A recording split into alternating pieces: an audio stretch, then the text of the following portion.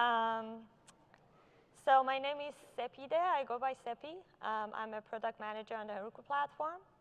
And I'm focused on the enterprise collaboration of Heroku, which is enterprise accounts, enterprise teams. And I also work on some developer experience features. And I'm Jessie. I'm a software engineer at Heroku. And during my time at Heroku, I've been mostly working on the features that are for our enterprise customers. So I've been super lucky to work with Seppi as my product manager and be able to deliver all these awesome features that we're going to talk about today. Yeah, thank you. Likewise, yeah. So a lot of the things you're going to see today, we worked on them together for the past 2 years, I guess, almost. Yep. So our forward-looking statement, if you've been to Dreamforce, you've probably seen this like 100 times or more, but I have to go over it again. Please make any purchasing decisions based on the products that are available in the market today, not based on what you see that is like indicated as a beta or in development. So with that, I'm going to pass to Jessie. She's going to talk about her experience and take you on a tour of a developer on the Heroku platform in an enterprise environment. Thanks, Epi. Awesome.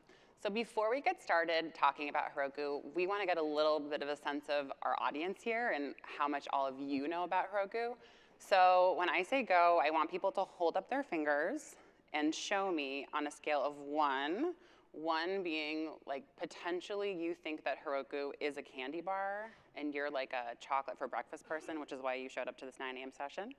And 10 being you've been developing on the Heroku platform for 10 years. So when I say go, show me on that scale how much experience you have with our platform. Ready, set, go. Okay, see a 1, love chocolate 2, thank you. 5, awesome, 1, okay. Okay, so we have a good scale here. I didn't see too many scores over 5 that I saw, but that's really good to know. And so we're definitely going to cover some of like the basics of what Heroku is, and then dive a little bit into some of our more advanced features. So before we get started, a quick outline. Like I said, we're going to talk about what Heroku is. We're going to talk about what kinds of organizations should be using Heroku. And then we're going to dive, I assume people are excited to talk about app dev for enterprise. That is the title of this talk.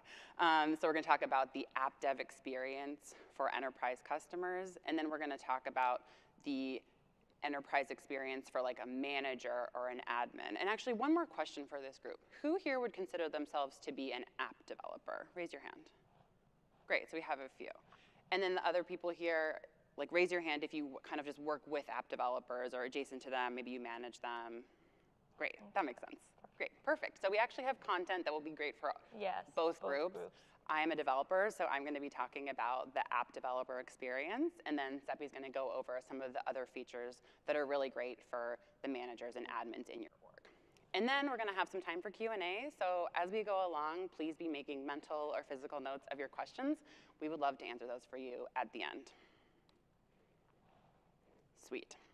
So before we get started on what the Heroku platform is, I want to talk about the value proposition of Heroku. What value is Heroku bringing to your organization? Now, we've all heard the slogan, move fast and break things. Yes? Yes, we've all heard it, right? So this is the famous Facebook slogan, and the meaning behind it is essentially, we are moving so quickly. Our organization is growing so rapidly that we might break a few things in the process, but that's okay. That's just the reality. Now, does anybody here know what Facebook's new slogan is? They actually did a rebrand of this in 2014. Yell it out if you know it. Anyone? Anyone? I'm not surprised nobody knows it. It's a lot less catchy than move fast and break things. It's move fast with stable infra. So it's not surprising that this hasn't caught on exactly as much as move fast and break things. However, this new slogan is actually a much more accurate representation of what makes great software organizations. And research backs this up. So I love reading the DORA report, the DevOps Research Association report that they do every year, which is based on over 30,000 software professionals. And they basically break up the responses and figure out what makes really awesome software organizations awesome. And one thing they've found is what's shown on this screen, which is that the highest performing orgs deploy more frequently and have better deploys. So move fast and break things, it has this kind of false dichotomy of like you're either moving quickly and breaking things or you're moving slowly, but everything's perfect. And that's actually not true. The organizations that move the most quickly break the fewest things. And in the world of DevOps, that means that organizations that are deploying more frequently, and by more frequently, I mean multiple times a day on demand. Those organizations have better deploys, they break things less often, and then when they do break something, they're able to roll it back more quickly and get their customers back into a good state. So with Heroku, our promise is that you will be able to deploy more frequently and do better deploys, which means you'll be able to deploy even more frequently and do even better deploys. So this is for those ones in the audience. What is Heroku? Unfortunately, it's not a candy bar. It's the fastest way to go from an idea to a URL. So if you are an app developer, if you know JavaScript, Python, PHP, Java, Ruby, you write your app on your computer, and then you get it working, and you're like, great, I want my customers to see this new feature. I want my customers to experience this bug fix. But getting it all the way to the live internet is actually, there's a lot of steps in between that, right? And so Heroku makes that all super easier for you. So it's really the fastest way for an app developer to get their code to their customers. Without Heroku, app development often looks a lot more like this. You, as an app developer, are a really cute rabbit, and the code delivered to your customers is the carrot. But there are all these steps you have to go through to get that code out to your customers, and it just takes a super long time, it's complicated, and it doesn't allow you to do that quick, more deploys, better deploys cycle that we were talking about earlier. So to illustrate some of these points, I'm going to talk a little bit about myself. As you all know, I am a developer at Heroku right now, and I've been working at Heroku for about 2 years. But I actually, on that scale of 1 to 10, am a 10. I've been developing on the Heroku platform for 10 years, many, many years before I worked at Heroku. And my early experiences were all with startups here in San Francisco.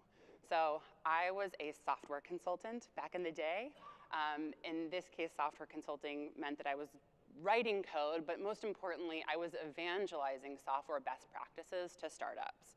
Those best practices being test-driven development, continuous integration, continuous deployment, pair programming, all of these things. It was my job to come in and embody those principles and evangelize them to the rest of the company so that organizations could build great software. These organizations, these startups, they were all different. Some of them were B2C, B2B, some of them had 1 employee, some of them had 10 or 20 employees. But one thing all of them had in common is that they all deployed with Heroku. So in this time, I had kind of 2 thoughts about Heroku as a platform. My first thought was, I actually never really thought about it, to be honest. It was just part of my toolkit. And that's kind of how great tools are, right? When something's really working for you, when something really helps you in your day-to-day, you hardly even think about it because you just say, well, and then I finish my code and I deploy to Heroku and it's done. So it just wasn't something that I thought about that much. And my second thought was, someday I'll grow up and I'll work for a big company and I probably won't be able to use Heroku. Because to be quite honest, at this time, almost 10 years ago, Heroku was not a platform that was fit for enterprises. Heroku's origin was really for the single dev, hobby dev startup, and there wasn't tooling to help teams collaborate. There wasn't fine-grained access controls. And so I had in the back of my mind, like, oh, this is a great tool for now, but like someday I'll go to the big leagues and I'll be able to deploy, you know, like with the big kids. So this was a great job. I loved it. After a while, I decided I wanted to try something new. So I went to Washington, D.C. Right now, there are some really awesome programs in our federal government that are trying to bring innovation, the kind of innovation we have here in the Bay Area and in tech in general, to Washington, D.C. So as I was evangelizing those software best practices to startups in San Francisco, I was bringing all of that knowledge, all of that excitement to DC to modernize government IT. Now, Like I said, I was bringing those practices. We were doing, TDD, we were pairing, all this awesome stuff. But there was one part of my toolkit that I did not bring with me to DC, and that was my beloved Heroku platform. Yes, as many of you know, procurement in government is challenging. You can't just say like, oh, I want to use this thing. Can I put my credit card on it? That's startup land. In DC, there's a long process to be able to use any platform, and Heroku was not a platform that I could use. So our deployment infrastructure was, it was more similar to maybe what some of you have experienced in larger orgs. We had an entire DevOps team devoted to setting us up. We were deploying to the cloud, but we weren't using Heroku, so they had to set up all of our infrastructure. And then, because it was so complicated and like this bespoke thing, they deployed for me. So whereas previously I could deploy multiple times a day, I could really capitalize on that virtuous cycle of more deploys and better deploys, I could not do that here. At a certain point, I went to my DevOps team and I was like, hey, you guys, I'm pretty good with computers. Do you think I could deploy my own code? And they said, sure, okay, we'll teach you. And I regretted that so much later on, because once they taught me how to deploy my own code, I realized that this process took 2 hours. So even if I'd found 2 hours a day to deploy my own code, I definitely couldn't have found 4 hours, right? So multiple deploys a day just was not possible with this kind of infrastructure. So I was able to bring all these awesome practices to the government. It was really exciting to be able to build apps for government and solve hard problems, but I was not able to be doing continuous deployment the way that I wanted to. And this slide really shows why that was. So when I was in startup land, I was writing that customer code. That's me in the pink at the top, right? I'm writing my code, I'm writing JavaScript, I'm writing Ruby, it's looking great, and then I want to get it to my customers. And in the world of Heroku, all of these layers are taken care of for me. I just don't have to think about them. It's all pre-configured for me. Security, scalability, it's all there. And when you're in a world where you're deploying to the cloud, but you don't have a platform as a service like Heroku there for you, you have to take care of all of these things. Great. So I had a great time working for the government, and after a few years, I said to myself, I think I'm ready to go back to the Bay Area. So I found myself back here in San Francisco working for this guy, working at Heroku, which is part of Salesforce. Now, the fascinating thing about coming back to Heroku after a few years was that the platform had changed. While I'd been away, Seppi and other people had been busy making it a great platform for large organizations and for enterprises. And in addition, Heroku itself is an enterprise, right? We have over 9 million apps running on Heroku, and those apps receive over 28 billion requests a day. So this is enterprise scale, right? This is not your silly little toy app that like, oh, if it breaks, it's okay. It's like trust is our #1 value because we are a part of Salesforce, and we make sure that our app is always up and we have high availability. But we internally at Heroku use our own platform. So we deploy our apps. I'm on a team of 20 engineers. We manage several dozen apps. We deploy them all with our own platform. And so this experience has shown me that Heroku is a great platform for enterprise. Yeah, things have drastically changed, I would say, in the past few years. Exactly. Yeah. So we're hoping that the mindset would also change from thinking of Heroku as being this platform that is great for startups to actually understanding that there's so much there for enterprises as well. Totally. So now I'm going to show you all what this great Heroku enterprise developer experience looks like through a quick demo. Alrighty. So I have to push play here. Okay. So here you see what's called a Heroku pipeline. On the left are review apps. One of those exists for each pull request. Then I have my staging, which is going to be just like production, but somewhere I can see my code before it goes live to my customers. And then I also have my production, which is going to be the actual application that my customers are looking at when they see my code live on the internet.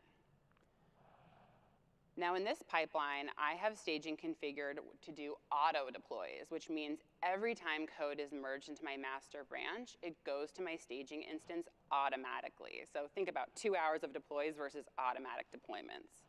And here you can see the commit SHA, so you can see the code on staging and prod is the same. Here we have our really cool app. This is a Node.js app that's just a basic example that shows you Cody the bear playing his banjo by the lake. Thanks, Cody, so cute.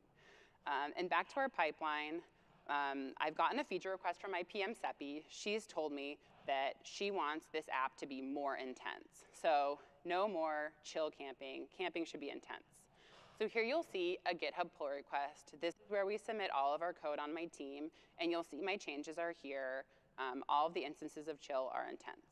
But as many people in the room know, not everybody speaks code. Not everyone can just look at the code and know exactly what it's going to look like in prod. So for this app, we have what's called a review app, which means an automatic deployment of your code to a staging environment. We also have Heroku CI, so you're doing continuous integration as part of this. Now I'm looking here at this deployment. So this code, it looks different, right? There's a grizzly bear. It's no more Cody the bear, because this is showing the code that's just on that branch. This is not what my customers are seeing. This is just these changes shown in a production-like environment. Now I can share that URL with my team. I can share it on Slack and share it on email. They can all see the changes. Once it's approved, that code's going to be merged into master. And then as you can remember, we have auto deploy set up so that the code will automatically be deployed to the staging instance of my pipeline. Great. So that was merged. Back to the pipeline.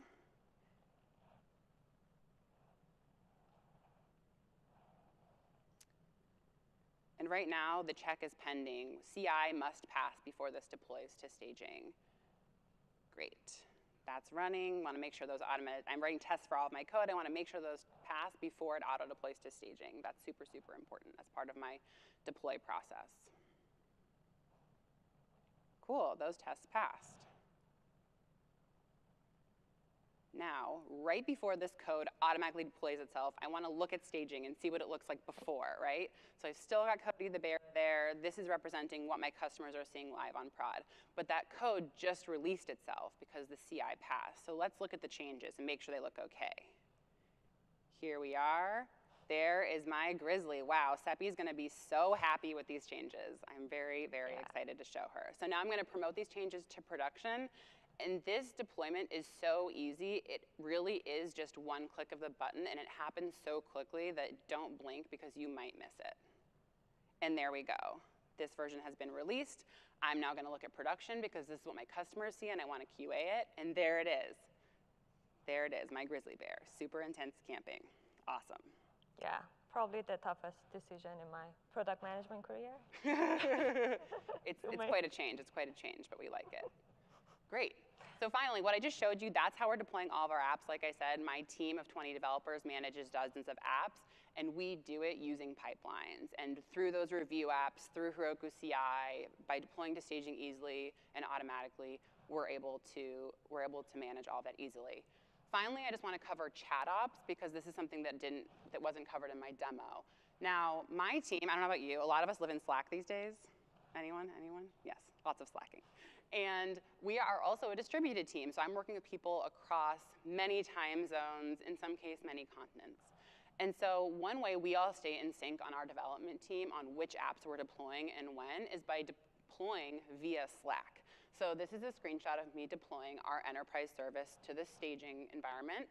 And then you can see the green indicator shows that it was a successful deploy. So everyone on my team knows both that I deployed and that it was successful. And then you can see that I deployed to prod, successful again. And this is a great way for large teams and enterprises to stay in sync about who is deploying what and the status of those deploys. Yeah, perfect. So yeah, you saw the experience of Jesse as a developer in an enterprise environment. So at Heroku, at Salesforce, which is a big enterprise company. So now I'm going to take you on a tour of what we have out there for people who play the role of a manager within an enterprise company. So let's say you are not writing code, you're not a developer, you might be like an admin in a development team, you might be an engineering manager, you might be someone responsible for the finances across the company, CTO. So there's so many different management roles. Obviously, I don't have all of them here, but these are some, and I just want to tell you about the features that we've built for this group of people who work in an enterprise company and need to work with developers and kind of keep an eye on a development environment.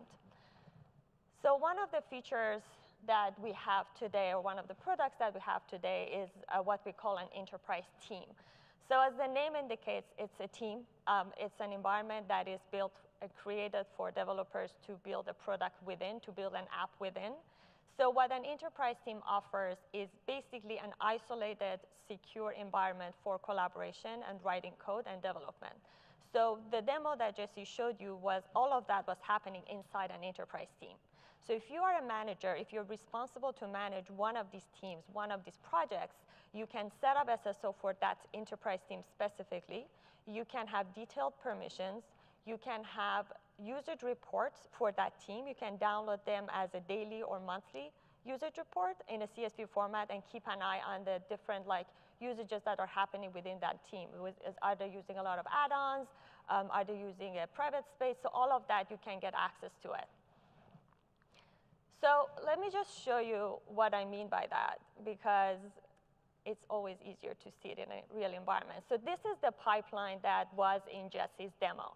It's inside this enterprise team called Intense Camping Team, which is like a demo team that we use for demoing purposes.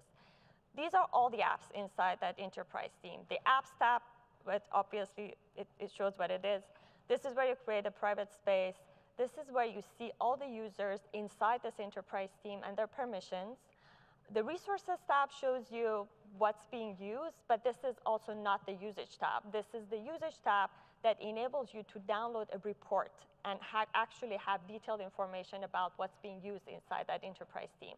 And finally, this is where you can set up SSO for that one environment that you're responsible for. But imagine that you are part of a massive company, and there are enterprise teams created on a daily basis for different business units or for different projects. So let's say you are part of Salesforce, and you are at the very top of a big organization inside Salesforce. And there are enterprise teams created for business units, for projects, for locations. There is one enterprise team created for a project that the marketing team is working on. There is another enterprise team that's created just for the location, like one location, let's say London. There is another enterprise team that's created for the API team. So if you are, just an example, if you are responsible to keep an eye on the usage report or the consumption across all of these enterprise teams, imagine how difficult of a job you'll have. You have to log into each of these enterprise teams, to each of these development units one by one, download that usage report that I showed you in the previous demo, put them next to each other. Even more complicated, you might have to enter that information into an Excel spreadsheet, all of them together, analyze them, be able to summarize them, and provide them to your manager. Or if you are the manager, be able to compare the usage. Just one example. So it's really difficult. And this is where this other product comes to rescue you. So the other product or feature that we built for enterprise admins is called an enterprise account. So as you can see here, an enterprise account basically sits at the very top of your company. Best practice is each company gets only one enterprise account. So think about it as like a control panel. This is where you as the manager or the CTO or the CFO log into, and from here you can download a usage report that basically breaks down the usage per enterprise team across your entire company. Obviously, you should always trust people who work at your company, but let's say someone by mistake deletes a private space or deletes an app.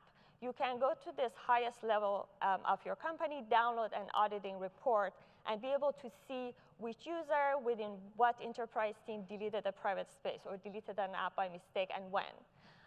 This is where you can go and set up SSO for your entire company. It's not going to overwrite the SSO that you've set up for an individual enterprise team, but if you just want to do it once and for all your different projects, this is where you can go and do it.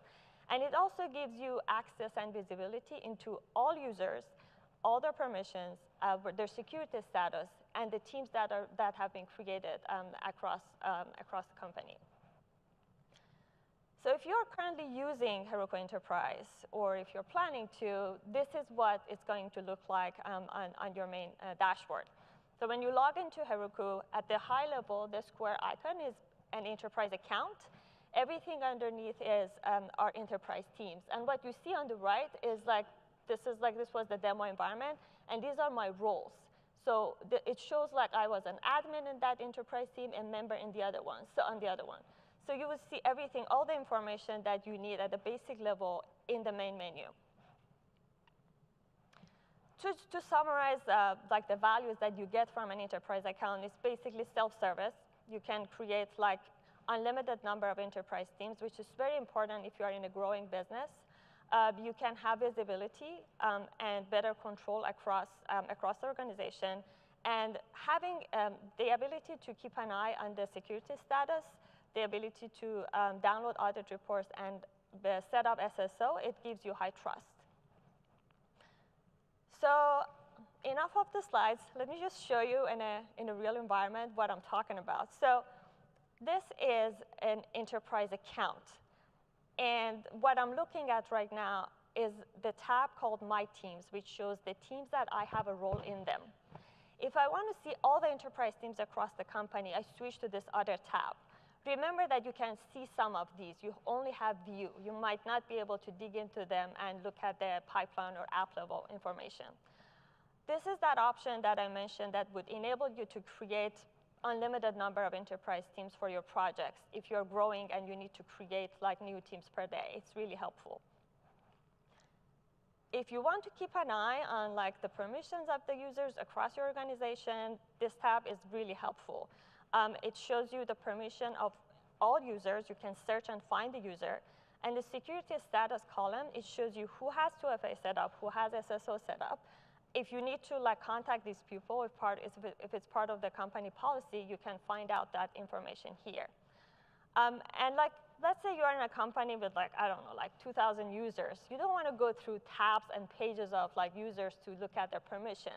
So there are these really cool filtering options here that you can filter based on a certain permission group or a certain security status to be able to pull that information out of the Heroku dashboard. It's super easy to add users. Just enter the email address permissions. It's super easy to edit permissions. So as a manager, everything is very easy and available to you at the enterprise account level. I'll go over the usage tab in the next slide, but for now, let me show you the settings tab of an enterprise account. If you don't like the name, this is where you change it. And I'm also going to show you the audit log very quickly after this slide. But this is also where you can set up SSO at the highest level of your organization. It's been set up for this enterprise account already, but it's just like, it's within a few clicks. All you need to do is like you have the basic information to set up SSO. You do have the certificate. You just add them here, like turn on the SSO toggle, save, and your SSO is set up for the entire company. The other very cool feature that we recently added after witnessing that some of our customers forget to basically update or change their certificate is that you can now have more than one certificate here. So you can have up to 3. If one of your SSO certificates expires, for some reason you forget to change it, we automatically switch to an active certificate. So your users won't be locked out, and they don't have to go through the process of setting up SSO again.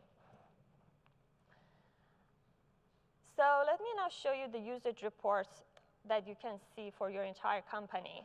So they're available both monthly and daily, and this is exactly the same at an enterprise team level, that one unit.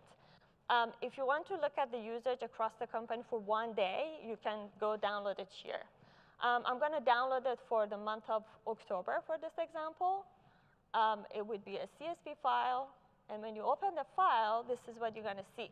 So you see the name of the enterprise account, which is the one that I was demoing from, the name of the team adding to the usage of this month, apps inside that enterprise team adding to the usage of that month, and what's being used. Is it an add-on? Is it a third-party add-on? Dyno? Do you have Connect row synced? Are there private spaces that you've added? So all of that information comes to you in this one file, so that admin doesn't have to log into each enterprise team one by one. Click it here, download it as a monthly file. Everything is provided for you in this file. And then audit logs. So yeah, as I said, usually like you trust your team, you trust your people, but let's say you need to have like auditing power for whatever reason, or you need to check for a certain event that happened across your company. So this is the list of all the audited events that are being pulled inside that audit log that you can get access to and download it as a monthly file.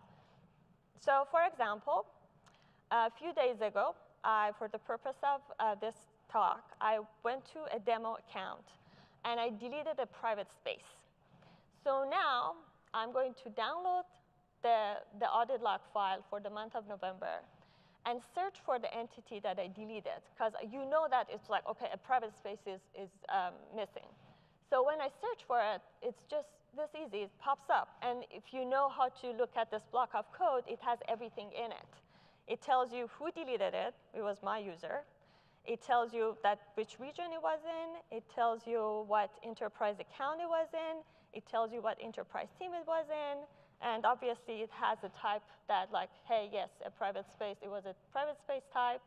And then it was also destroyed by this user, my user. So with that, I'm going to close this talk with the summary. We talked about what Heroku is. Hopefully, at this point, most of you have switched from 1 to 2 or 3. It's no longer a candy bar. We talked about the type of organizations who should be using Heroku. It's no longer just for startups. You don't have to go to another platform if your team starts to grow. It's both startups, enterprises. But Jesse went over the experience as a developer in an enterprise environment. And I also went over some of the features that are available if you are a manager or an admin within an enterprise company. So with that, we are going to open to questions. If you have any questions, please come to the microphone in the middle, and we'll be more than happy to answer.